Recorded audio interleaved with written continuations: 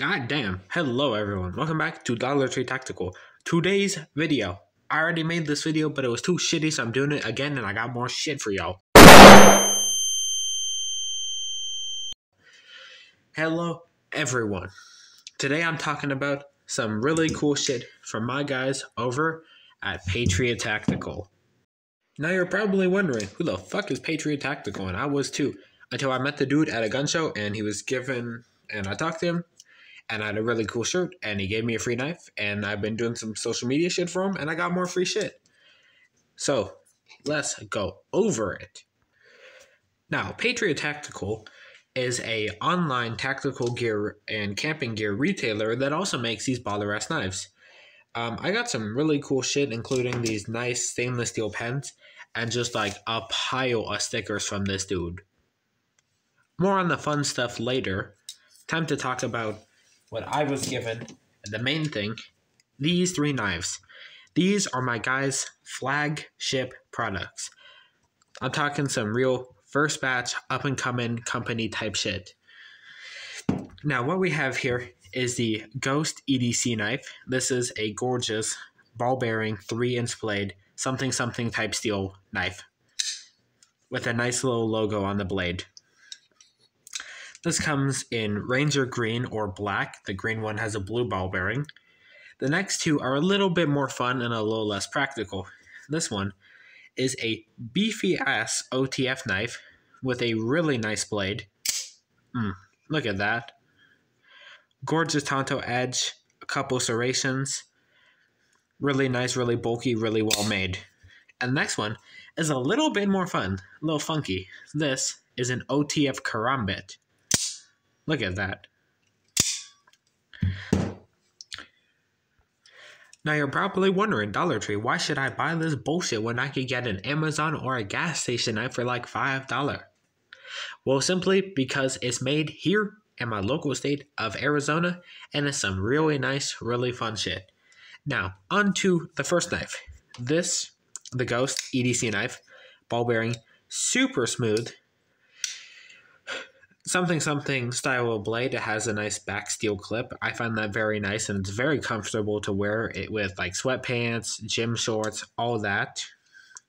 And just I cannot understate how smooth that is. Just oh my god. Now, this dude's main project, and actually the one he carries, is this gorgeous, really well built OTF knife. To my knowledge, these are rubber coated metal panels that it's made out of, and per usual it's a something type of steel. I forgot to ask, my bad, but it's really nice, it's really bulky, it's really beefy. And now on to the funnest knife. The OTF Karambit has this really nice scale pattern design. Same business, where it's like a rubber coated metal. It's really bulky, it's really beefy, it feels great in the hand. It has a nice little strong string for that gorgeous Karambit curved edge. Now, since it wouldn't be a fair fight if I didn't, right here I have some shitty gas station Amazon type knife. It came with like a fucking one of those like survival packs that come detachable molly bags. So we're gonna compare this bullshit to these gorgeous tools.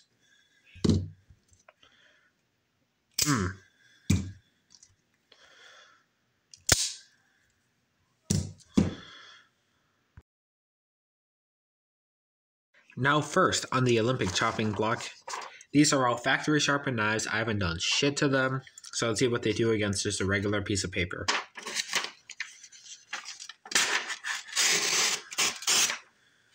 Alright. Let's do a gas station knife. Okay. Let's do the OTF Karambit. I gotta get a new piece of paper because I fucked that one up. And let's go with this man's regular OTF. Smooth.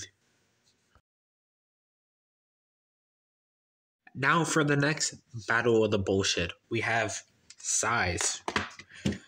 Use them a pair of calipers in inches. Let's get the OTF blade.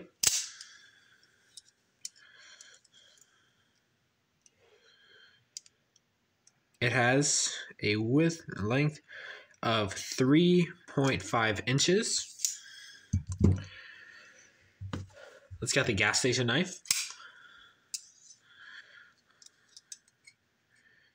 You have a length of 3.2 inches.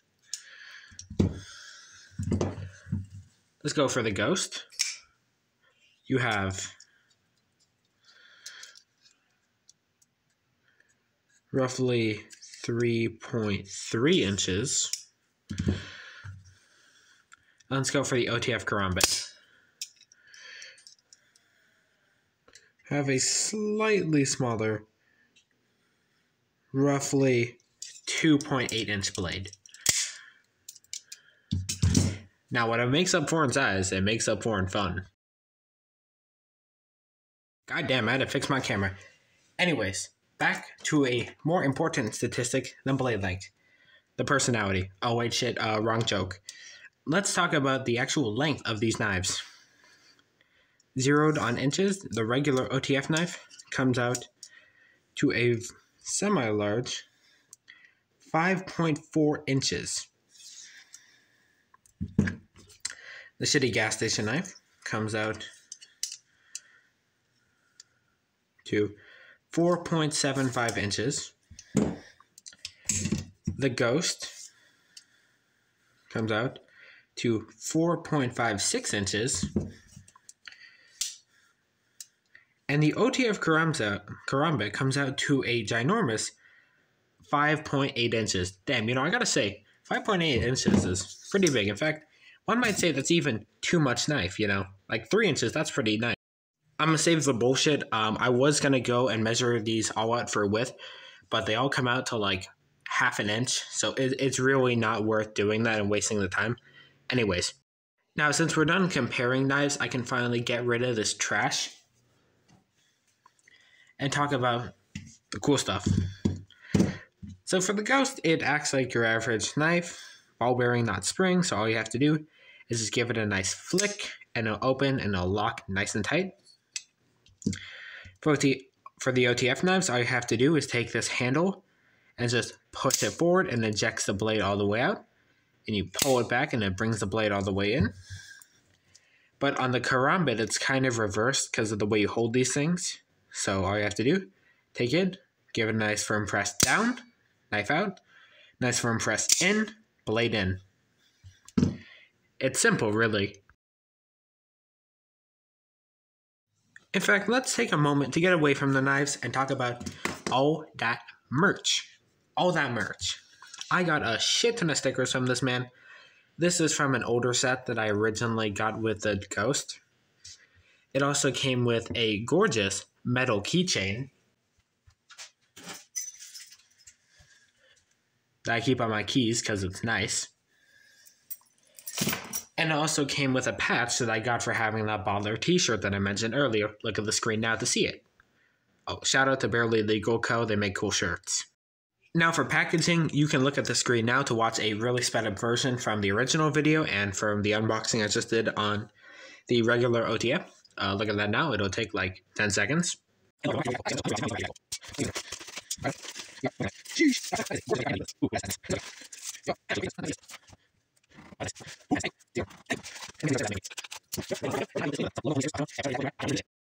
Overall, for a brand new company that literally has like 4 products, bro's doing pretty well. Yeah, he got some baller logos, got good products, good pricings.